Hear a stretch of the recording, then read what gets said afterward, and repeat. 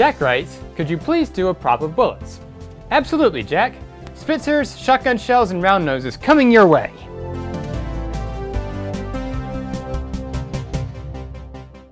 Materials for this prop include a jumbo crayon, duct tape, scotch tape, red and gold acrylic paint, a handsaw, cardstock, a plastic bottle cap, a 1/4-inch diameter dowel rod, sandpaper, rubber furniture pads, super glue, scissors, a ruler, and a pen or pencil.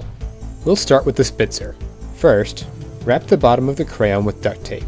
You'll need to wrap it a dozen times to get the desired difference in depth.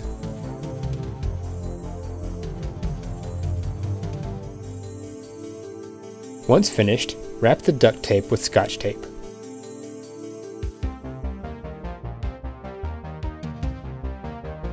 Paint the entire bullet gold.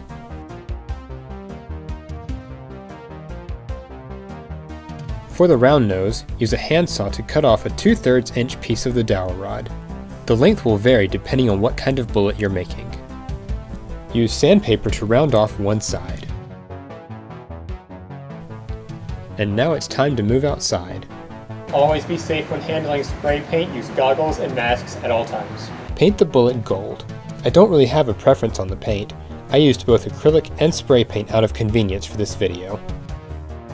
For the shotgun shell, cut a piece of cardstock so you have a piece 2 3/4 inches thick. Roll the piece up, set it in the bottle cap, and let it unroll to match the diameter of the cap. Tape the cardstock shut.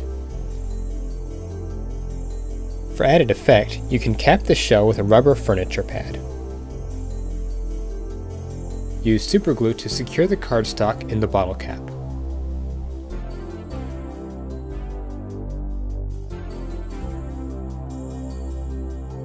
Paint the head gold and the shell case red. And there's 3 types of ammunition. These are all easily tweaked into a variety of bullets and casings. You can cut the crayons, you can use different color paints, and you can wrap it more times in duct tape to give it a thicker casing. See you next time!